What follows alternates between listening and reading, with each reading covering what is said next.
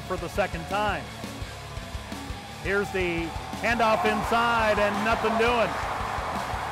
Nothing doing for Martin Ruiz. The Coyotes 3rd and 19 from their own 9. Sager, little swing pass caught by Bama, 15. Upended at the 20-yard line. 1 of 3 on third downs in the first quarter. Wells to throw, intercepted! Intercepted by Hillier at the 40-yard line. So the Coyotes get the turnover. They get great field position on the INT by Ryan Hillier, the senior linebacker from Lee Summit, Missouri. Snap, the place, the kick on the way by Miles, and it is good. Just to the left of Wells in the gun. Play action fake, pass to the left, Andre Stubbs. Oh, and what a stick by Michael Lilly.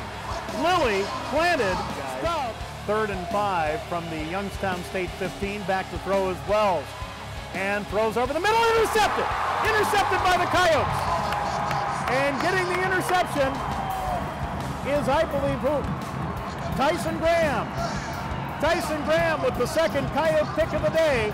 Guys, you gotta take advantage of this. 3rd and 6 for the Coyotes at the 45 from the gun.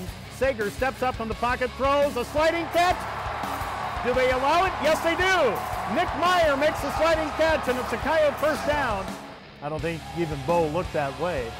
Here's the handoff to Nate Gunn, trying to turn the corner. He does at the 50 to the 40, still on his feet, and finally stepped out of bounds, looking over to the sideline.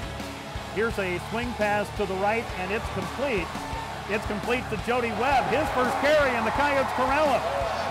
Adam Harris was there. It's better hurry. 3 on the play clock. They get the snap back to Miles, and he gets off a beauty. Stubbs at the 34 is covered up right away. Fumbles the football. They did it from their own 22. Sager looking left this time, being rushed.